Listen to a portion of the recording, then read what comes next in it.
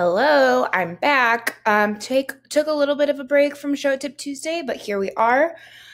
Today we are going to go over how to build an FAQ section like the one you see here. It looks like just the questions, but then when you click, the answer pops up, and then if you click on it again, it kind of collapses back into itself. So let's get started. Okay, I'm just going to have a blank page here. And I'm going to pretend that we have like a nice header going on right here. This is some sort of sales page, let's say. And down here, we want to have some sort of FAQ section. So each section is going to be its own canvas. So the question will be its own canvas, the answer will be its own canvas, and then question 2, answer 2, etc., etc. So let's set this up. So I'm going to make this question 1, and then we're going to add a blank canvas and have answer 1. So I'm just going to build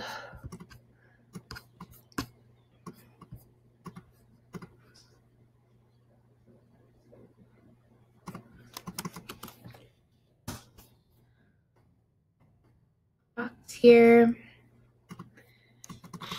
Question 1 goes here like this. And of course you would fill that in. And then I'm also going to put an icon or an arrow to lead people to click. And I'm going to put it down so that people know that it's going to collapse underneath. Okay, so that is my question. And I'm going to leave that like this. Now on my answer 1 canvas, I'm going to go ahead and put whatever I want for the answer. Make this paragraph. Okay, and we're just going to put some placeholder text in there for now. I'm going to shorten this up. Okay. Now to set these up correctly, we want to make the answer canvas hidden to start, which is under this canvas menu here, and we're going to click hidden to start. So that means that this isn't going to show up until it's triggered. The next thing that we're going to do is come up here and set our action on the arrow. Now there's a couple ways you can do this. You can just have the arrow down, or you can set it up to have it change to point up so that people know that they can unclick it as well. So I'm going to show you how to do that.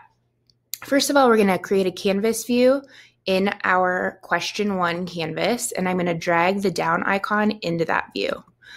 I'm then going to duplicate it, and on the second view, I'm just going to flip it around. Keep in mind that everything that we're doing here, you're also going to want to do on mobile as well. You'll just have to arrange everything the same way, but the actions will carry over. Okay, so now back on our first view, we're going to click on the arrow because that's what I want people to click on to uncover the answer.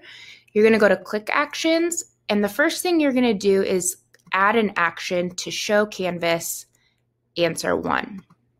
The next thing that we're going to do is set the canvas link click to action to go to view 2. That way, not only is it going to uncover the answer, but you're also going to change the view to pop up.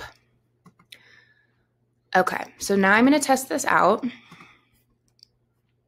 Okay, so you can see that my answer isn't showing, and when I click, this has come up and shown down below, and the arrow has switched to the up. So now I want to set the up arrow to make this hide again. So to do that, we're basically just going to do the opposite.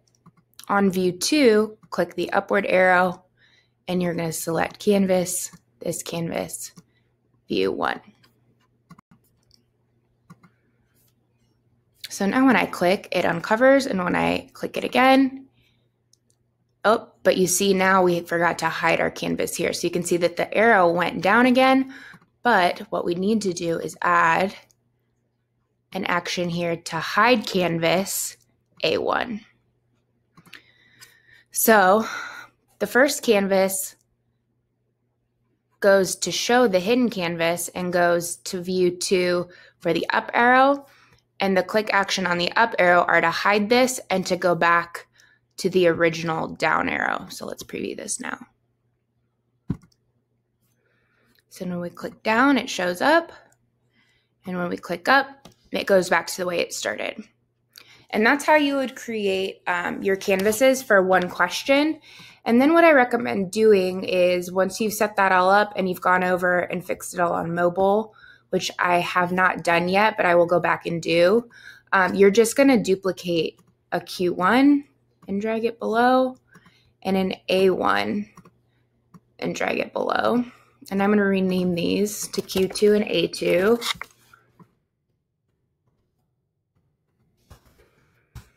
And all you're going to have to do now is edit your click action. So instead of showing canvas A1, we're going to want to show canvas A2. But since we duplicated those arrows here, you don't need to set the click actions for those canvas views because they're already in there, copied over from the previous. So we're just going to need to change the action here. So then on view 2, we will want to hide A2 instead of A1. So now we have 2 questions set up, and when we preview that, you can see that those look like this, and then I can uncover that, I can uncover this, and then of course hide both of them. And you can add as many as you want. You can see here on a site I developed that there's only 4 questions, but of course you can put as many as you would like. So that is how you would build out a FAQ section.